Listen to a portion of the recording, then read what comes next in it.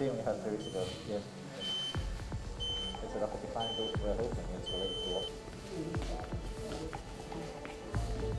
Definitely been challenging, I'll say that. It's been physically and emotionally really draining, I've found. The NHS as a whole is understaffed, underfunded, and I think this pandemic has brought that again to light.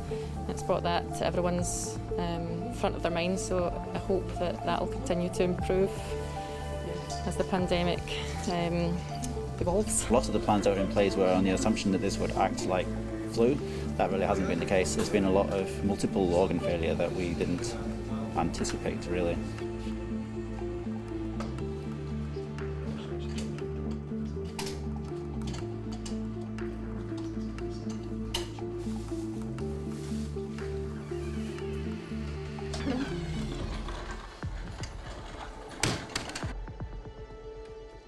Coronavirus is kind of affecting a lot of people's kidneys at the moment. And I'm still not sure what's wrong with mine as well, so I just try to get to the bottom of it now. But losing the loss of my legs as well, that's been kind of a major thing. Exhausted, sore head, dizziness, all that kind of stuff, but it's not stuff that I don't think will not come back. And that's nearly, it'll be 4 weeks on Saturday I'll be in here, and it's definitely not been an easy ride anyway, but I'm in the best place for it to be recovering.